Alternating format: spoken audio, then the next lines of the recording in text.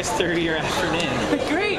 I was really, really happy with this morning's swim. I just wanted to be 208 this morning. I knew the wind was going to be bad tonight, so wanted to get it done in the morning, and honestly, that's one of my best prelim swims I've ever had at a Grand Prix, so pretty stoked about it. And then tonight, obviously, wanted to be a little bit faster than 208, 6, or whatever it was, but I'll take it. You know, not too bad, all things considered.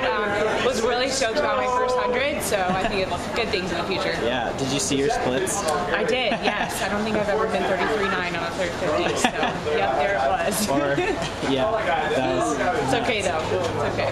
Nice. So how is it to have both roommates win their signature event? Yeah, it's pretty fun. I mean, Katie and I are just enjoying the journey together, and I think that's something really, really special that we have. And we're staying, me and Sarah Henry are staying with the family, so I've gotten kind of to be with that old roommate again this week, and just kind of dial back into some of those people that really just speak a lot of wisdom into my life lately, and was able to spend time with them in Colorado Springs and be with Emma Rini again, and so really trying to just take in all the people around me right now, and it's been really fun. I mean, I'm really, really proud of Katie, and I'm really excited for her this summer.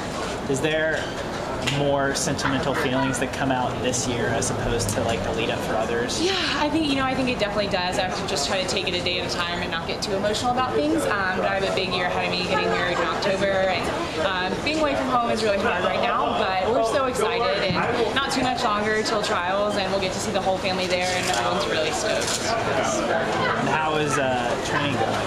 It's going really well. You know, we did some really good butterfly stats here recently, and I came out on Sunday to get in some good Schmitty training. Again, one of those people I just need to be around. So, yeah, training's been going well, getting lots of good fly, still doing the distance free thing. So maybe I'll throw in a 400 turner free at Charlotte just to mix things up, keep it interesting. So are you like Michael, where like you don't do anything over 100 in practice when you're doing butterfly sets? False. No, not quite. So I still have pretty young, so I'm still able to do those 200s, do those. We did like 12 ones, best average fly the other day. So still able to do those kind of sets. But I like doing the short stuff too. You know, trying to get in some of the speed. I did some 50s with the Arizona crew out here the other day on Tuesday when I was out. So I like doing a mix of things, but I still like doing the 200 flies in practice. Nice. Do you mind showing what you were holding on those hundreds? Well, we train 33 meters right now in the afternoons, so it's like 104s.